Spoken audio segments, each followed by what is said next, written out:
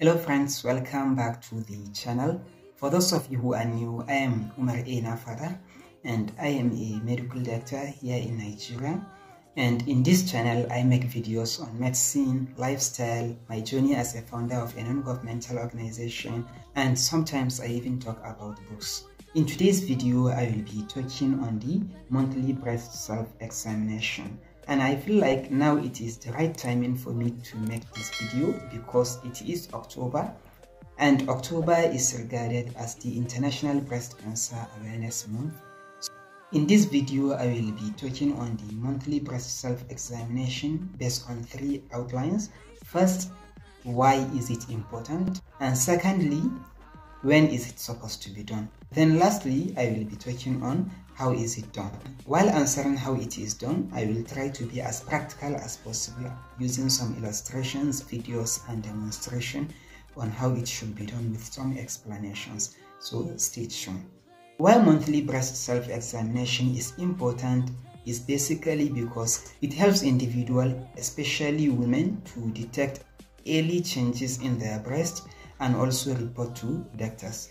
For it, if it is cancer, it can be detected early and treated without many complications. Over 90% of individuals whose breast cancer is diagnosed early, they have chances of over 5 years survival rate. And also around 40% of breast cancers are believed to be detected through monthly breast self-examination alone. When is it supposed to be done? Monthly breast self-examination is supposed to be carried out 3rd to 5th day after menstrual period. It is recommended that individuals need to have 1 regular day for her breast self-examination.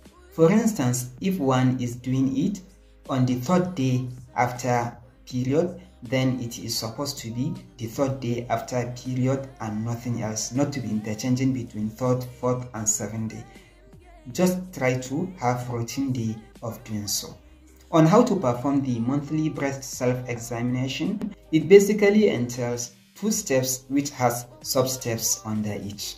And for the first step is the visual approach, which is examination in front of a mirror, just to visualize without touching. And for the second step is palpation approach, in which you will be touching as it is directed in this video.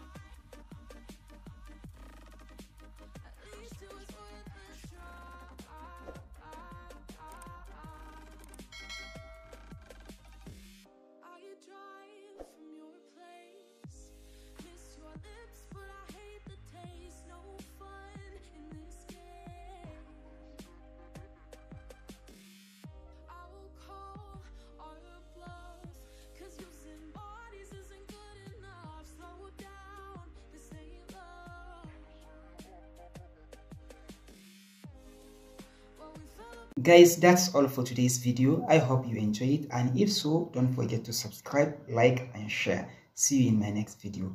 Bye bye.